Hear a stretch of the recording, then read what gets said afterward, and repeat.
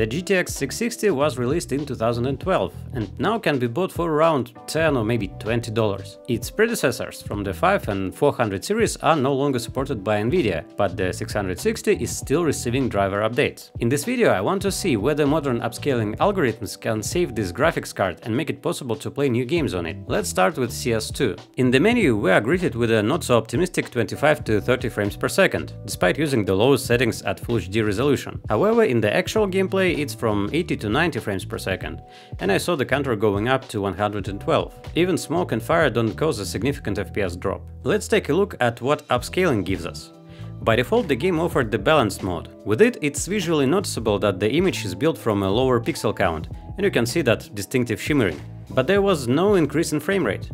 Maybe a few more frames in the smoke, but the average and maximum values remained the same. Even in performance mode, where upscaling is done from a 540p base, the counter showed the same results. I don't think we're hitting a CPU bottleneck, but just in case, I tried lowering the native resolution to 1280 by 720, and with it the frame rate ranged from 130 to 170 frames per second. But then I wanted to test Apex Legends. Theoretically it could run fairly well on this card, especially considering that it somehow exists on the first Switch. But since the March of 2025 the game requires full DirectX 12 support. And here where's the main weakness of the GTX 660 comes up. It doesn't support DirectX 12, only 11.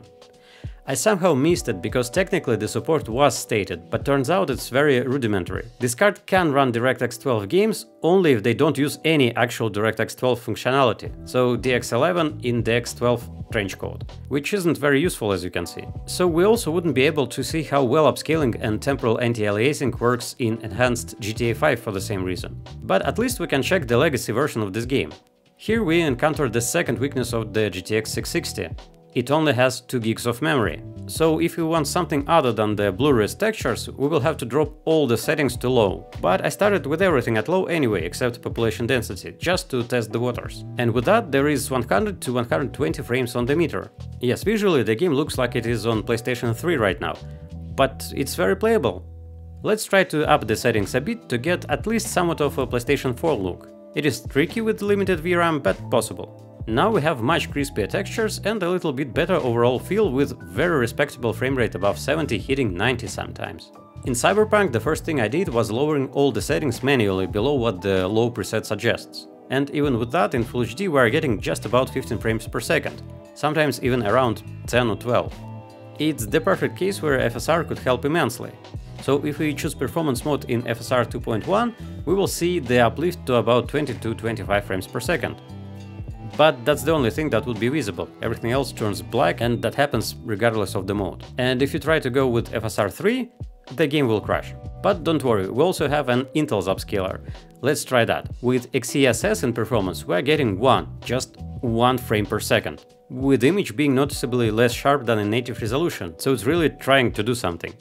Well, when all modern methods fail, let's try old and reliable downscaling. Dropping the resolution to 720p gives us around 20 frames per second, which is good if you missed Cyberpunk launch on PlayStation and want to relive those moments, but in general, yeah, that's too far from comfortable.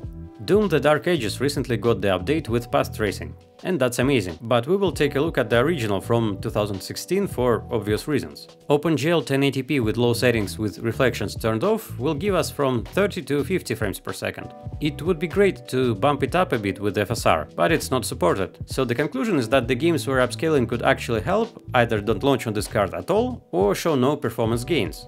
And the ones it can run were made long before FSR came around, so it simply isn't an option there. Of course you still can find a use for a card like this if needed, but overall this is clearly one of those cases where it's definitely time for an upgrade. It was a good run, but 600 series is simply getting too old and incompatible despite not being officially discontinued yet. And it's something that's not easy for me to say because back in the day that was my dream card, and somehow already 13 years passed since its release. Time flies with incredible speed. But anyway, that's all for today, thanks for watching and see you in the next one. Bye!